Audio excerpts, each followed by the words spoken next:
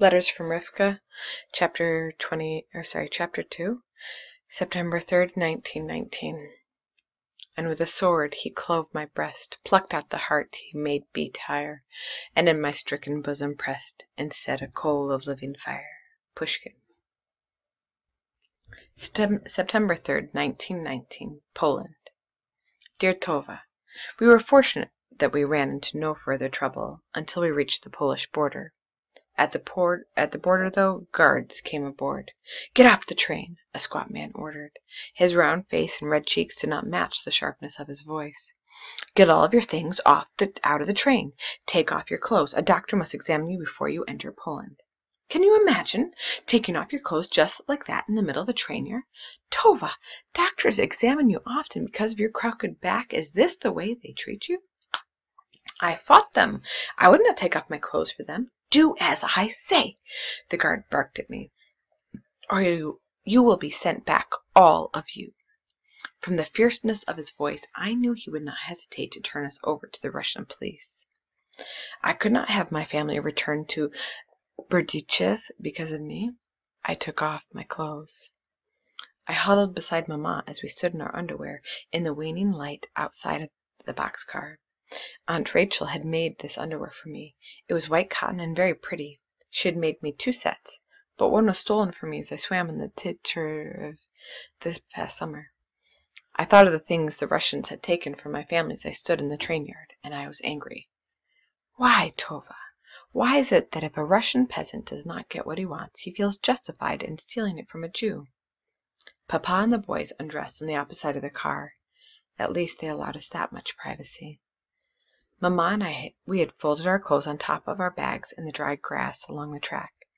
The guards picked up our clothes and our belongings and took them away, even my rucksack with Mamma's candlesticks.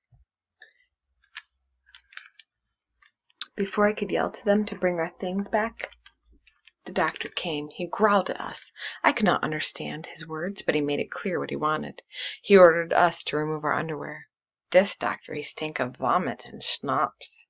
His breath choked my throat, and I thought I would be sick. Mamma did not seem to notice his stench.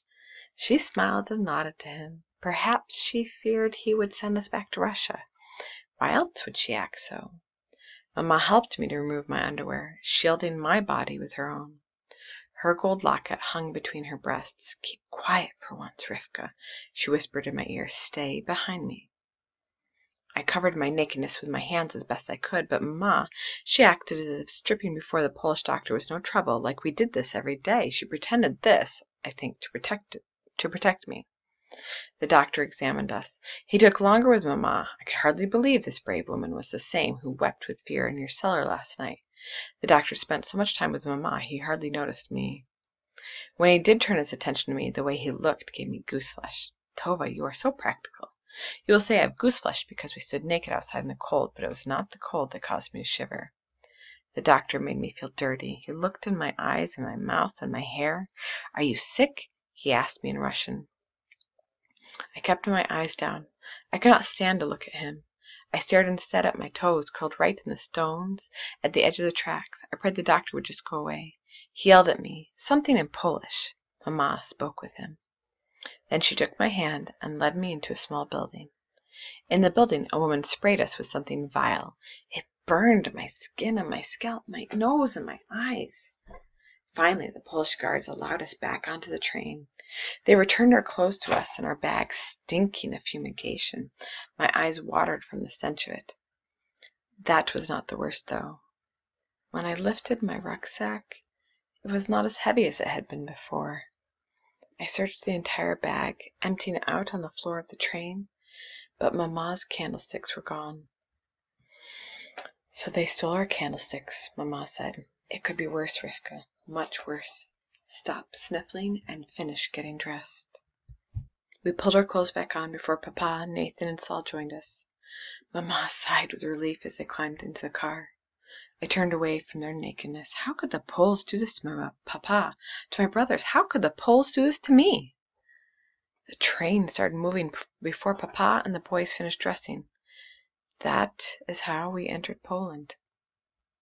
I've never been in another country before, not even in another village. You know how the Russians kept us, Tova? Like prisoners, never permitting us to travel? Russia has not been so bad for you. With money, Russia can be very good, even for a Jew. For us, it was a prison. Poland does not look that different from Berdichev. The same crooked cottages, the same patchy roads, the same bony fences leaning into the dust. Looking out from the train, we see people dressed like us in browns and blacks, people wrapped in layers of clothes. The women bundle their heads in kerchiefs, the men shuffle along in ankle-coats and boots. Will it be like this in America too? I will stop writing for now. My head throbs and my body aches from all that has happened. Shalom, my cousin Rifka.